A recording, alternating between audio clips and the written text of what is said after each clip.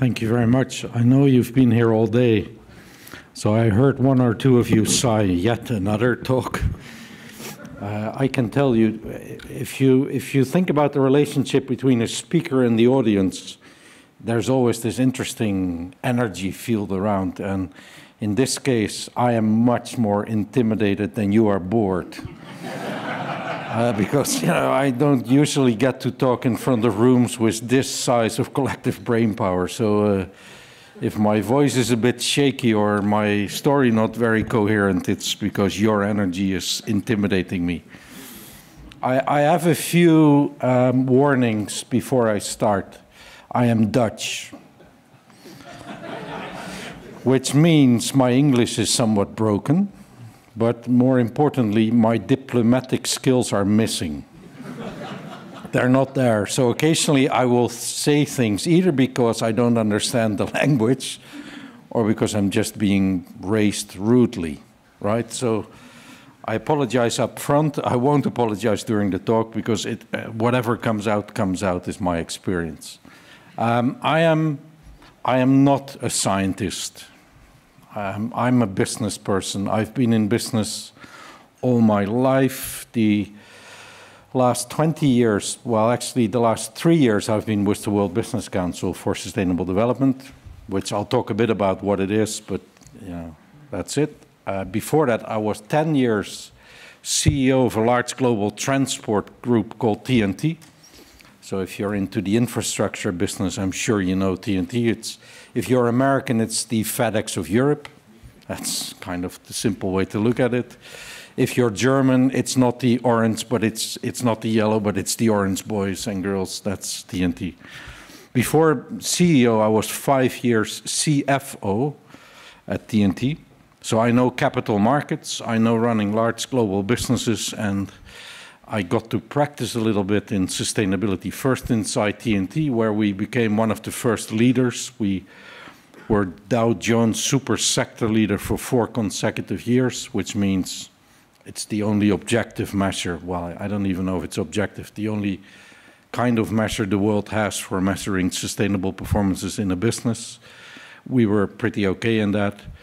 But towards the end of my career as CEO, my supervisory board, the wise people supervising me, got more and more letters that I was very interested and keen in sustainability and not so interested in their interests, being the share price, and therefore I should be fired with no delay, which I was able to delay for 1.5 more years, but then decided that I needed to move to the World Business Council. The reason I joined the World Business Council, and that's an interesting personal insight, but also relevant to the story, is I was lucky. I got the job of CEO of a 180,000 people company at the age of 40, which is slightly earlier than most people.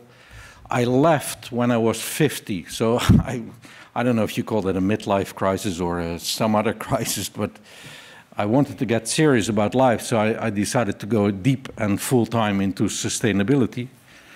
But the reason why I did that is because my generation, the people who are 50 or 53 today, is the first generation of CEOs who gets it, which is, one of those comments to make, because the generation before me, this does not apply to scientists. You are very bright people. You got this stuff way before we business people did. But in business, the generation before me is completely trained and modeled in shareholder value-centric thinking. I was trained in shareholder value-centric thinking, but I got to see the internet, and there are more things than shareholders to think about. The next generation, the people who are now 35 or 30, they will possibly be trained better, which is actually not true. Which is not, I know it's not science, but it's academic, and we business people quite never know what is the difference between academics and scientists. One of the big fights we are having as the World Business Council is we need to revolutionize MBAs. The problem that MBAs have today is they put sustainability in their curriculum as voluntary modules that people may or opt in or opt out of. We need to revolutionize that. We need to put stakeholder thinking, or what I call integrated performance management, in the core of an MBA curriculum instead of shareholder-centric thinking. And until we do that, we're not going to generate enough leaders who will take business to a better place. And so that's one of the points. But I'll have more of these one-liners for you to challenge when I'm in the panel later. WBCSD is a very interesting group. It's 200 of the largest companies in the world. You see all the famous logos. Since I joined, 24% of the members left, which I consider a compliment. I'm the only president of a membership-based organization who's proud of scaring 24% of his members away. The good news, and that's probably the reason why I can talk about it, we've been able to replace all of them. But now we're getting the people like Apple, like IKEA, and much more forward-thinking. Who of you are Americans? Good, welcome. I have had to completely be re-educated, because in the beginning I was saying we are the progressive voice of business. But then somebody in the US explained to me progressive is left of Obama. You don't want to use that word. Obama is bad enough, apparently, in some circles. So we are the forward-thinking voice of business. That's who we are. But the good news is last week, Climate Week, Climate Summit in New York, Tim Cook, the CEO of Apple, came on stage and held a very good story about what Apple was going to do about climate change. So we're beginning to see a movement where the 50, 55-year-old CEOs are stepping up to the plate, and it's no longer just Paul Polman of Unilever making noise, as good as a noisemaker he is.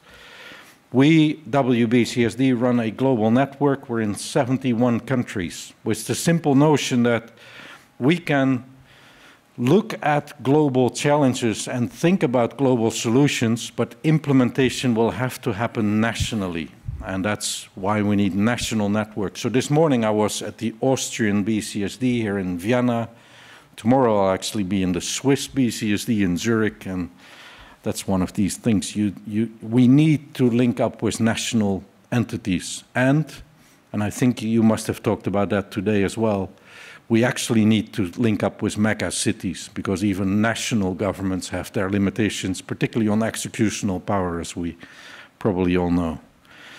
I don't need to tell you this, but the world has become extraordinarily complex and is getting complexer by the day. You know, if you're a business person, these are some of the pictures that just astonish you. Of course, business people tend to get a lot of hang-up on the economic performance. And the economic performance has been very interesting. Like I said, I've been a CFO and a CEO, i.e. in the senior management layers of large global companies for 15 years. In 2008, the financial crisis leading to a global economic crisis hit, which was, strange enough, the first major economic crisis that this generation of management had to steer through. So occasionally we ask ourselves, why doesn't the world respond any smarter to these things? Well, because it's the first time we're in the middle of it. And that's part of that complication, and that's part of why business people tend to get a hang-up on, geez, we don't know if the economy is better. You want to talk to me about sustainability? I don't even know if my company exists next year. But the world is getting incredibly complex. You know, I've put a picture of Ebola up. I don't know if there's health scientists in the room, but the news in New York last week, there were 1,400 people affected 2 weeks ago. There will be 1.4 million 3 months from now under Ebola. If that happens, it's going to be a global crisis. I know from my TNT days that my risk manager would take the board through a bird flu simulation. What would I do if bird flu became a global epidemic? Is that the English word? And how would that affect our operations if 50% of the people would not be allowed to come to their job? You know, what would you do? And I always sat there, you know, looking very seriously, as a CEO would do. But I was thinking in the back of the mind, why am I here? You know, this is a nonsense. This is theory. Well, it ain't theory anymore. This may well happen. And I'm not so sure any of us, certainly in business, are well prepared for the occasion. The picture at the bottom left for you is Mr. DiCaprio. the reason I put it up there is the best speech last week in the General Assembly during the Climate Week was his. There was this lady from the Maldives. She was pretty impressive too, but that's because she brought her baby onto the stage and we all started crying. You know, that's a cheap trick. But DiCaprio, he walked up there and he said, very simple but powerful message, I am a pretender for a living. I'm an actor. I pretend to be characters. You, presidents of the world, pretend climate change doesn't happen. You better stop that. I thought it was a very powerful message. Well, the bottom right, I don't need to talk to you about. The planetary boundary framework is, of course, one of those complications. The thing to note, though, and that's a message that we're spreading across everybody in business when it's about sustainability, is everything in sustainability is related. There's almost no topic that is just a topical topic. Everything has relation. So I thought this is the smartest room I probably have ever spoken to. So I put 4 numbers onto the screen and asked you to tell me the correlation. And all your left brains are now in overgear and you're beginning to think, geez, what is the mathematical? There's mathematical analysis people in the room. Like, stop your left brain, use your right one, because there is no correlation, I can tell you. But I'll give you some details. Every 6 seconds, a child dies from hunger.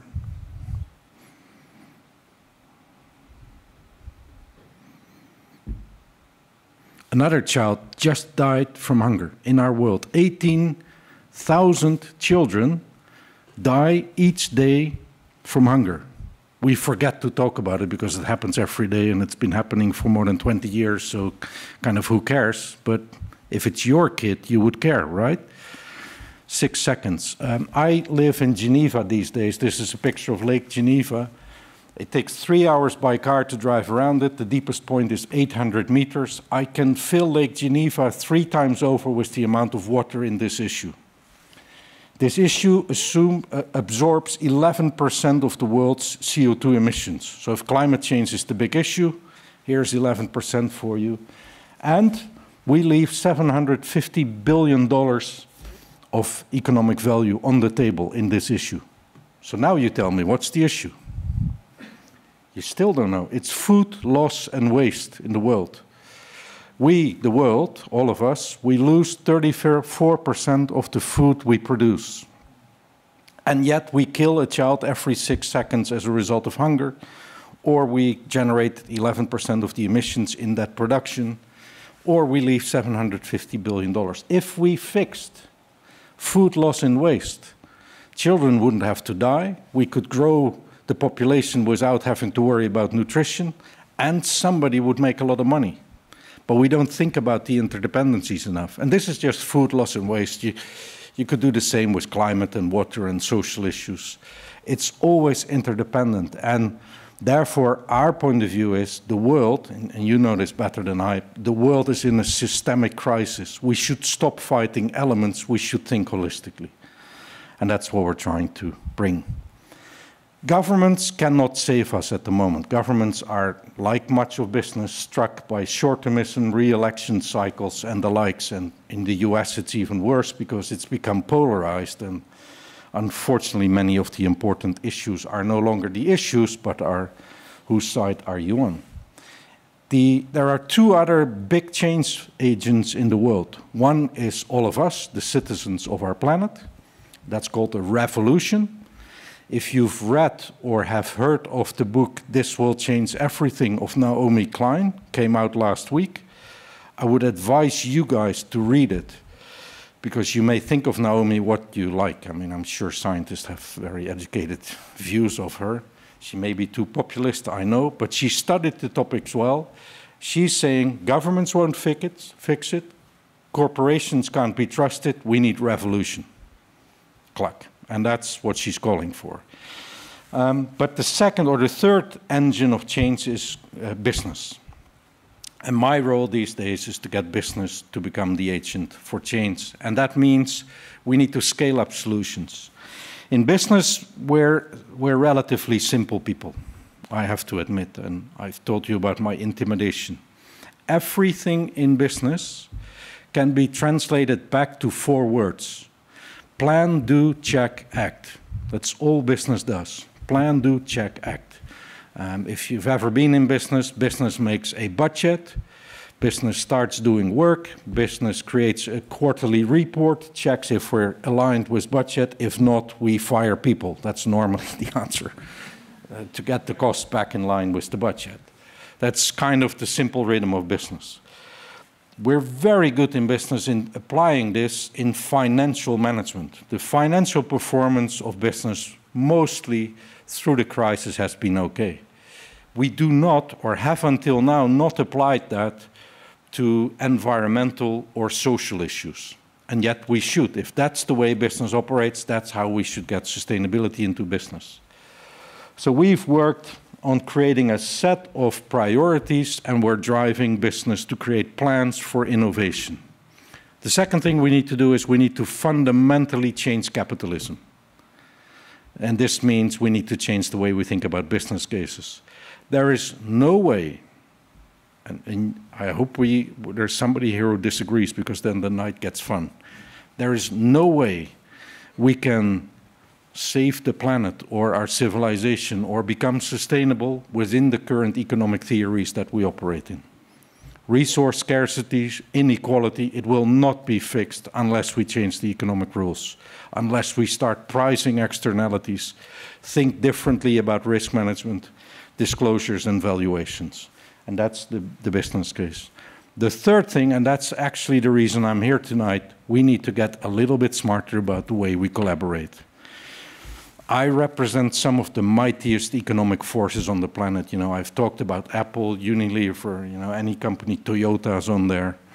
Big corporations with enormous footprints. But the challenges are too big for each of them or for all of them collectively to figure out what the solutions are. Governments need to be collaborated with. We need smarter policies to bring solutions to scale. But, and that's been a missing area so far, we need to get much closer to science. And science needs to adjust its tune occasionally as well. My role in speeches is to wake people up, and I always start very kindly by saying, you know, I have no diplomatic skills, and I use that to insult my audiences normally. I'll do that tonight as well, don't worry. But then I'll talk what I think science should do. A few years ago, we published a thing called Vision 2050. I'm sure you have at one point come across it. It's become quite famous. It's the first time global business said business as usual is not sustainable. The definition of a sustainable world is this one.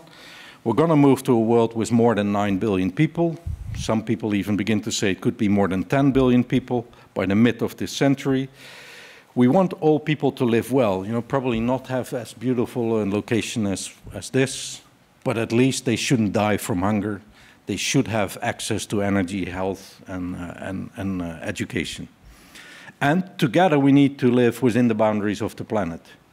I don't know if it's scientific or not, I would assume it is, but the report that WWF published yesterday on the global footprint is a clear indicator that we're not within the boundaries today. We're going to more than double the middle class consumption in the world, so this will only be stretched more. We have said in this notion of plan, do, check, act, why is climate change? I asked this simple question 3 years ago. I had spoken to about 40 CEOs in my first few months in this job. And I came back to the office saying, why is climate change like a religion? You know, you believe it or you don't believe it. I mean, I just don't understand this, you know. I mean, you know, I'm sure you can have long conversations about what will happen as a result of climate change 50 years from now, but you can't really argue climate change, can you?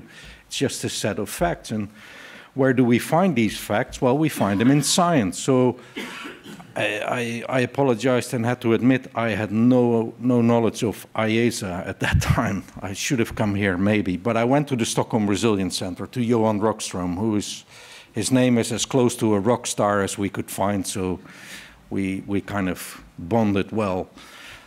He taught us everything there is to know about the planetary boundary framework. We used that. So we took all the facts from science, which are fabulous when it comes to natural capital. We looked at the trends for societal or social capital, because I think, maybe that's my lack and you will educate me, the social capital science needs to catch up a bit with natural capital science. We don't know enough about societal tensions or change, behavioral change type of things. So we looked at the trends there and we set ourselves priorities, translated them into goals, translate them into business solutions. And that's what we're doing, because that's what business is really good at. We're not scientists, you are the scientists, but we need to talk. And just a few comments of reflections on that process. It took us 12 months with 60 global companies and up to 800 scientists at different points in the travel. In the first 12 months, and we were talking about the same things, you know, we had sessions on climate change, on unemployment, on whatever the topics would have been. We were talking about the same things, and yet we were not understanding a word the other party would say. You know, and we're less educated than the scientific people were, but we were still effortlessly educated, and some of my colleagues actually spoke English. So, and it was like as if we were talking like this, until the word risk entered the room. And then all of a sudden, clack, there was a connection. And that's my one lesson. If science wants to talk to business, talk in terms of risk. It will immediately connect the community. And I know you have been talking about risk today. These are the priorities that came out of our work. We, as I said, like to talk in slightly more simplistic language than science does. So we talk green is natural capital, blue is social capital. That's the way we talk. And so coming back to we need to change capitalism, fundamentally, capitalism is an okay model. The mistake we made is we have only identified financial capital as capital. And that's the mistake in capitalism, which needs to be corrected. We, business, are also using natural capital and social capital. And if you look into the integrated report, there's a few more, like whatever it is, human capital, manufactured capital, intellectual capital. But that's too much for me to remember. So natural, social, financial. And we need to balance that in our decision making. And that's what we're going to do going forward. Well, there's lots of other global trends. I won't bore you with that, so I'm going to click through. Otherwise, I'm going to talk way too long. The connected one, I'll leave this one on because it's a beautiful picture of a mountain in Austria with a girl working on her iPad. And 2 weeks ago, I was in the refugee camp Dadaab, just in Somalia, because I'm also a global ambassador against hunger, so I was checking how Dadaab is doing. And it's very weird, you know, you're in an environment where about 100 kids a day still die from the famine and the aftermath of that. And your BlackBerry, or in my case, the iPhone, works perfectly well. And every 5 seconds, a message comes in from somebody, so it's like weird. It's not that weirdness that I want to talk to you about. In the Dutch language, are there any Dutch people in the room? Yeah, kind of. If you, hey, hello. In the Dutch language, there's a beautiful saying. I think it applies to science as well. Science, it actually applies because there's been quite some fraud in the scientific community recently. At least there were cases in the Netherlands. I don't know if that has spread across the borders. But there certainly applies to business. That is, nobody outside this room really trusts us. I don't know if scientists feel that pressure. We business people feel a lot of that. If a business person speaks in public, the level of trust in what he or she has to say is low, particularly if he wants to talk about saving the world, because you're only saving your own wallet, aren't you? That type of trust. So there's a saying in the Dutch language that is vertrouwen, trust, komt te voet, comes by foot, meaning very slow, leaves on a horse, much faster. I'm sure every language will have some kind of it translates rather awfully in English, I know. I've tried the German language, didn't help, but it comes by foot, you lose it a lot easier than you win it. That saying is hundreds of years old, and it's no longer true. Trust still comes by foot, very, very slow. It leaves by Facebook. And no, but it's serious. It's a very important notion because it changes everything. It has changed the Arab Spring. It changes the way business needs to manage its reputation.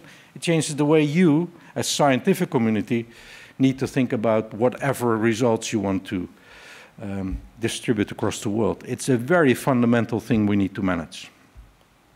So we're going to innovate business solutions, and I'll just take climate change. And I'm not going to talk about the rail infrastructure in Europe. Sorry for the infrastructure people. But I'll take climate change as an example, because I think it's an area where science and business can really work well together. So at the end of next year, the whole world will gather in Paris for what is called the COP21, the Convention of Parties 21, which actually, if you don't know what it means, it is the 22nd or 21st year in consecutive year that all the governments of the world are trying to get to an agreement on climate change. You know we have an issue and we keep trying, and we've promised ourselves that end of next year we're going to make a deal. And we practiced that a little bit last week in New York. That's kind of how you should think about it if you're not into the climate space. So anyway, we're going there. At the bottom, there's the journey for the governments. So we've met last week in New York. We're going to meet again in Lima in Peru in December. Then events will happen in Davos. And then in December 2015 in Paris, all the governments will meet, and hopefully a global climate change agreement will come out. We, together with SDSN, the Jeffrey Sachs Sustainable Development Solution Network, together with IDRI, and since this afternoon, together with IASA, will work out a series of business solution and technology roundtables. What are business solutions or technologies that can solve climate change? What are the technological barriers? What are the market acceptance barriers? What are the policy requirements? And what are the financing requirements to get these solutions to scale? The simple notion is, if we can say technology is fixed, money is available, policy will be given to you, and the market will buy it, no CEO in the world will refuse his company to be part of it. And then we finally create a movement that business will be part of the solution rather than sitting in five-star hotels having side events to the main mission. But this is something where I see science play a major role. These are solutions we're working at and going to work out in the next 18 months. So they're wide-ranging, and they cover a big part of what IASA has in its work programs, whether it's forest, land use, CCS, carbon capture, renewables, cities, mobility, or anything else that is on that sheet. We need to improve the business case. It's very clear, and it would be good to get more economic theory under it, by the way. So if anyone can help us there, please do. But the cost of inaction is already larger than the cost of action. This picture is just one example. This is the Honda assembly line in southern Thailand a day after a mud flood hit the place for the second consecutive year. The insurance company of Honda has now said this site is no longer insurable because the event is more than 1 in 100 years and the damage is rather sizable, as you can see, because they had to write off this whole lot of cars. More and more sites in global supply chains will become uninsurable, i.e. the risk profile for doing business in those places will completely change, i.e. the cost of doing business, and therefore the cost of doing something against these things is going to work out favorably. We're going to move to a world of radical transparency. If you're in the SDG meetings, if you're in the climate change meetings, every business, every government by the way as well, but every business will have to move towards sustainability reporting very soon, to measuring and paying for the externalities, i.e. carbon pricing, soon thereafter, and going to integrated reporting next. And there's enormous amounts of initiatives in the world, whether it's integrated reporting, global reporting initiatives, or SASPs. This is inevitable and will happen. In the next 5 years, capitalism will change, and that will then lead to better valuations. So let me talk for 2 minutes about what I think science should do different. I think science was brilliant in scaring the hell out of all of us. It took a while for the world to get serious about it. It took way too long for the world to recognize the things that science has been telling us for many years. But being in New York last week, I kind of get the impression the world is beginning to understand that climate is an issue, and it's not just climate change, but that's because New York was such a big thing. Continue to update the world on the facts as they unfold. I would say be a little bit more courageous. What does not help if there is a storm out there that, you know, the first scientist comes onto the television and he said, well, we can't really say this storm is related to climate change, but there is this pattern which is beginning to emerge. And then the Fox News guy will say, so you don't know if this is related to climate change, so it's not related to climate change, let's move to the next topic. A little more courage in how we talk about these things could be used, if I'm honest. Translate these facts, and I think you're beginning to do that, but let's work very closely together. Translate them in actual risk assessments. You know, there's insurance and reinsurance companies who are keenly interested to get this information and translate it into business models, into investment decisions. The third thing is be part of the solutions. So let's make sure we use all your collective brainpower and all the institutes that you guys represent. But think about two things when it comes to solutions. What does it take to scale up technologies that we know exist? So what is the trick for scaling up? And the second one is, what fundamental R&D do we need? A simple one is we need batteries for electric vehicles that can run 1,000 kilometers rather than 100 kilometers that my BMW i3 gives me today.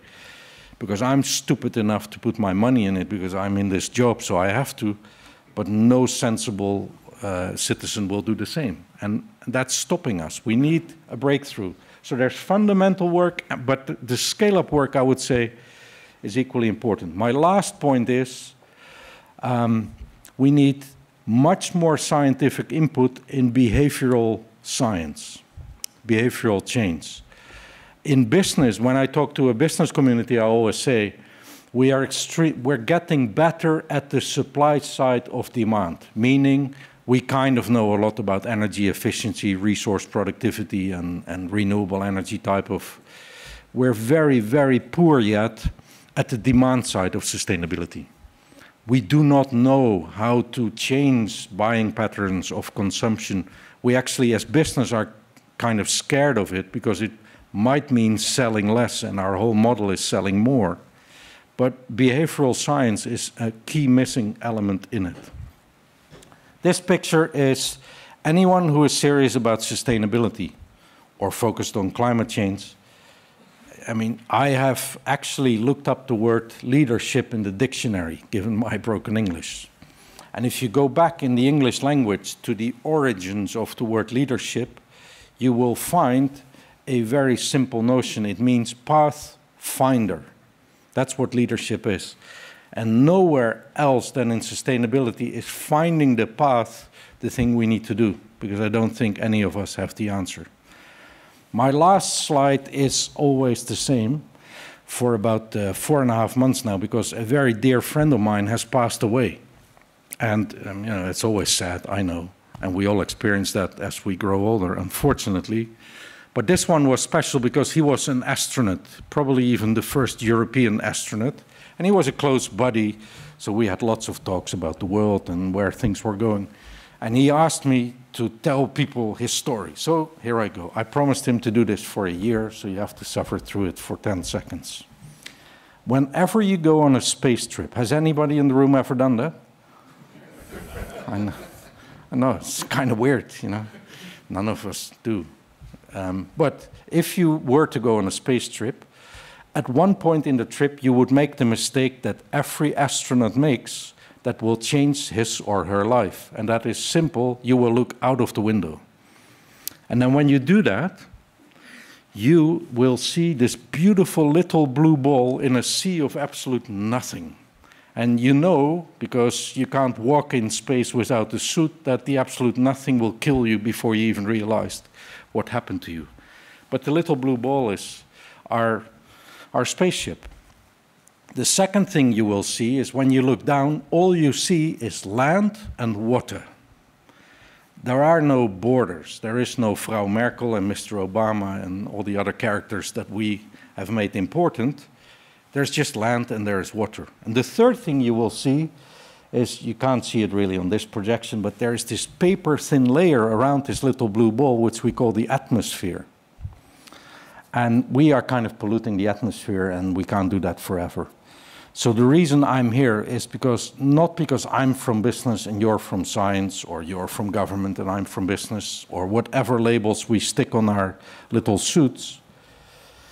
We're all astronauts of this little spaceship called Planet Earth. And I really hope and call on you to work together to save this beautiful blue ball. Thank you.